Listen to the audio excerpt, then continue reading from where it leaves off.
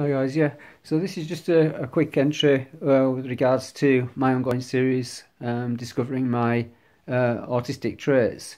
And one I've come across recently actually is pathological demand avoidance. That's what's known as PDA.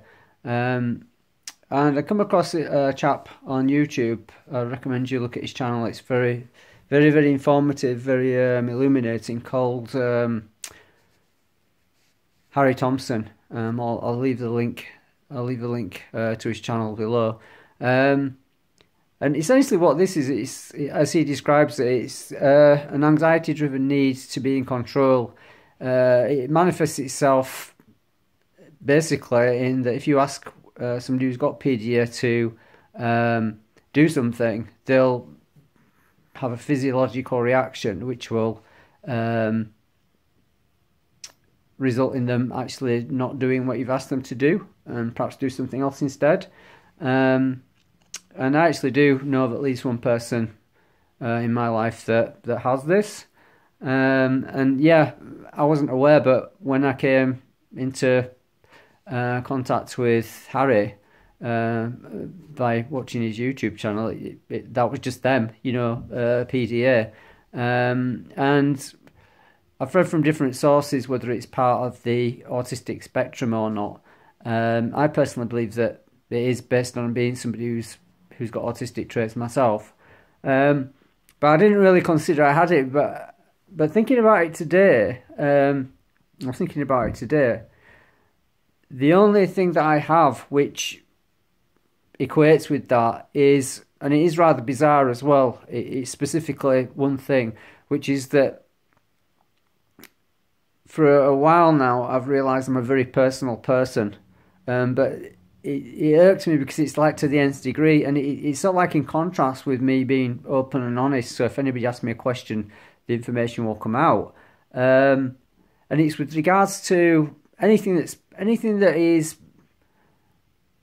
a subject as it's personalised to me. So like, for example, somebody can ask me about a subject, yeah, it might be football, but then if they personalise it to my technique, it grates on me. And the more personal it would be to the average person, the average neurotypical person, the more it makes me, you know, it gets, you know, it really gets to me. So one of these things which will trigger me is if you ask me about my family, you know, like my wife and stuff like that. It's like, no, don't do that, yeah. Or like my religion as well, like my personal religious practices.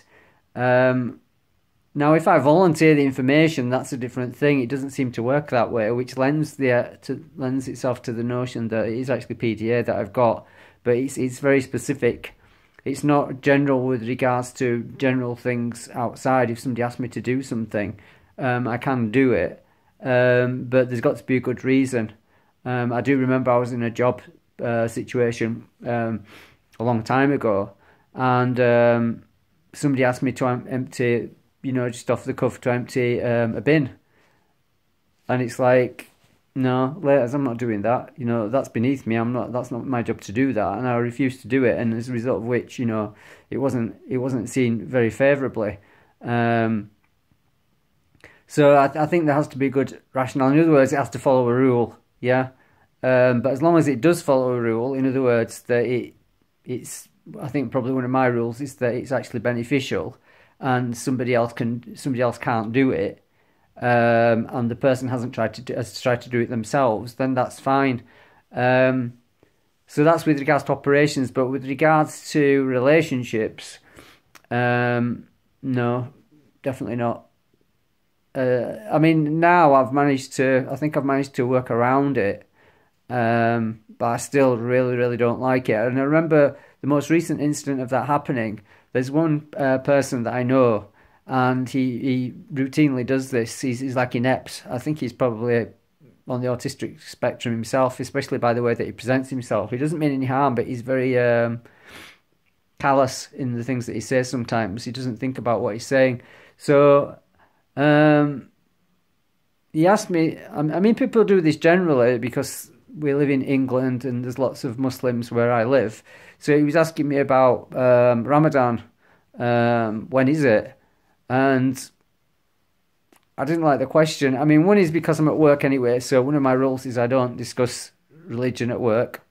If I'm such a wonderful person, as a result of it, then it'll shine through. And that's all it should do, really. It's nobody's, people aren't really interested in it per se.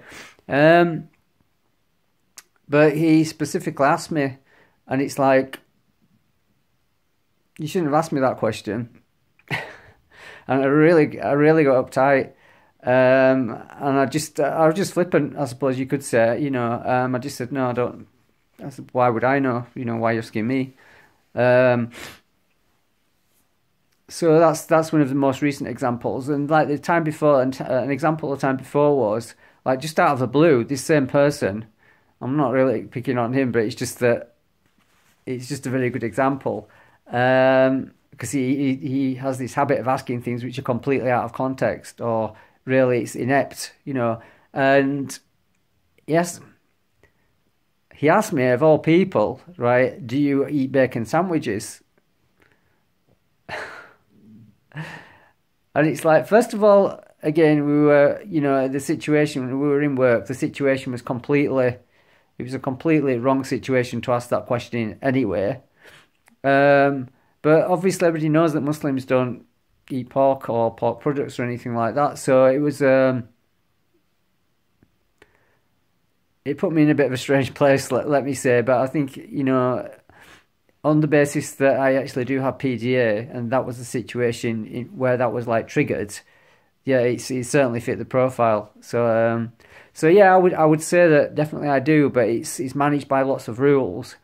And obviously, because of my Islam, it's a complete framework of rules anyway. It covers most things, so I can quickly flick through about like 20 or 50 different rules, cross-reference them all, and then come out with the appropriate behaviour. I mean, usually I don't need to because it's so comprehensive anyway. There's usually situations for everything that could possibly happen, so I can quickly flick to that situation and just give the neurotypical response that, obviously it makes people smile and happy. So yeah, I would say on that basis, I mean the jury's out, but because PDA, when you can't manage it properly, it can be. I won't use the sh word, but basically it can be not very nice either for you or for the people you're around. So yeah, just an update on my ongoing discovery of my condition.